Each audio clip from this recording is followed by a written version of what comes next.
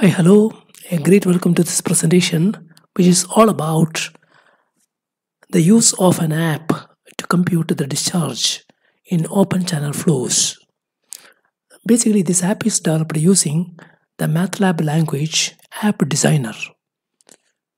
In addition to the discharge computation, the app can also construct the conveyance plots for channels of any cross section. So let me take you directly to this app. So this is the app. So as you can see, the working is very simple. First of all, you need to select the cross section. So the app considers 4 types of cross sections, as you can see: rectangular, trapezoidal, triangular, and circular. And as usual, there are basically 2 methods available for the calculation of discharge. One is the Chassis formula, and the other one is the Manning's formula.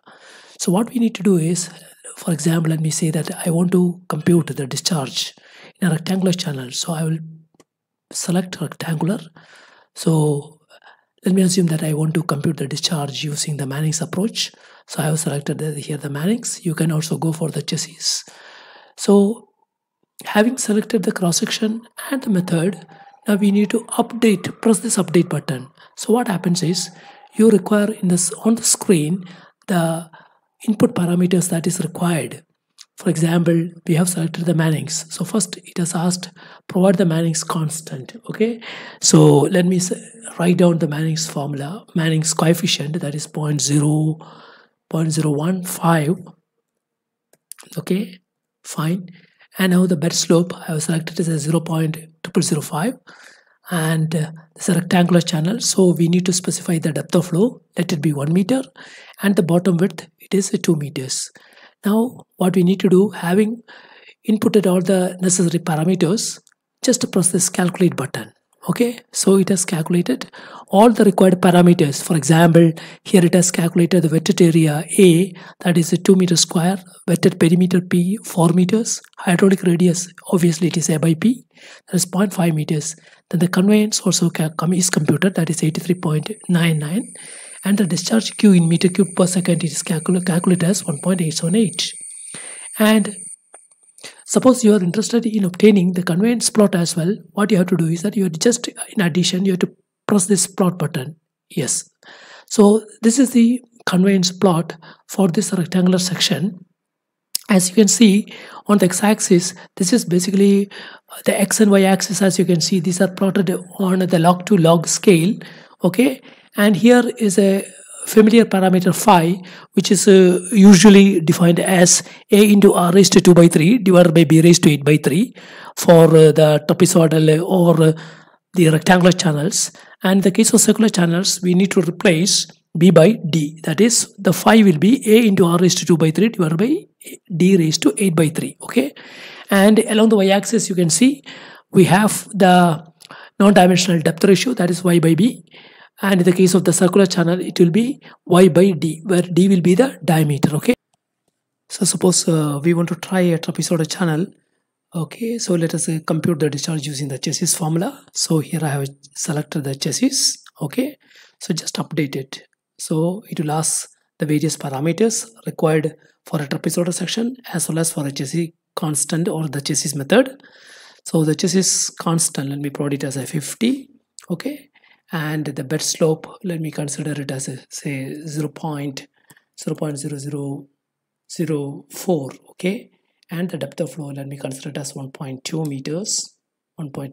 Okay, and the bottom width, let me consider it as 5 meters. Okay, and then the side slope, here a side slope, because it's a trapezoidal channel, we need to specify the side slope to complete the geometry. And the side slope M means it is M horizontal to 1 vertical. So in this case, let me assume that there is 1.5 horizontal to 1 vertical. It does mean my M value will be 1.5. Okay, so let us calculate. Okay, so the discharge is calculated. You have the various parameters, and the discharge in meter cube per second is 7.633. Okay, fine.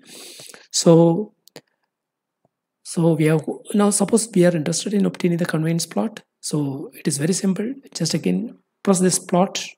Yes, so this is the conveyance plot for this selected trapezoidal channel. Okay, with this geometry. So again, this is plotted on a we can say that a log scale. Okay, fine. So this app has also the very good advantage that we can also perform some kind of an inverse calculation. Okay, for example, here for a depth of flow of, say, for example, 1.2 meters, I have got a discharge of 7.633. Okay, now suppose that in the problem it is asked to find out what would be the normal depth of flow corresponding to a discharge of 10 meter cube per second. So it's just a trial and error. For example, if you instead of 1.2, if you keep say 1.3, what will happen? Let us say calculate. Okay, it is approaching near 10, so let me just make it say 1.4. So again press again calculate. So it is 9.99, so means that is, let me just keep it as a little bit more, 1.45 meters. Just calculate it. Yes, it is 10.5, so it must be something like I say 1.42. Okay, just again press calculator. So you can find that is almost nearing 10 for the 10 cubic meter per second. We can say that the depth of flow required will be 1.42 meters. That way, this app is also very efficient in performing the inverse calculations, right? Now, last, let me just take you for demonstration purpose a circular channel. Okay, so this is my circular channel.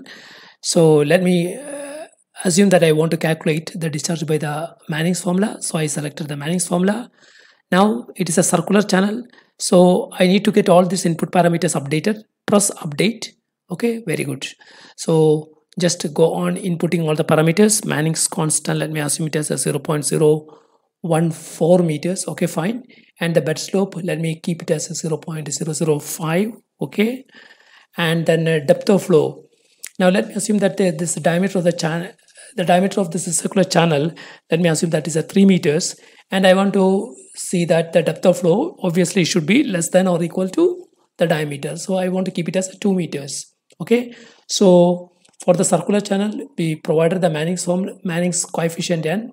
The bed slope is also provided. Depth of flow, that is 2 meters, and the diameter of the circular channel is fixed at 3 meters. Now it is time for us to proceed for the discharge calculation. Press calculate. Yes. So the discharge is computed as 7.3 meters. Okay, 7.3 meter cube per second. So here you can see that the wetted perimeter and the wetted area, the hydraulic radius, and the conveyance, everything is worked out for the circular channel automatically. Okay, now suppose you are interested in obtaining the conveyance plot. Okay, so you just press plot. Yes, so you obtain a very beautiful conveyance plot for the circular channel.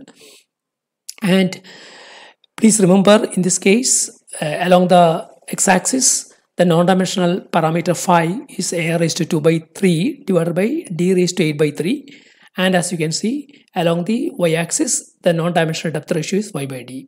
So if you are interested in this app, please contact me, okay, at the email address provided at the end of this presentation. Okay.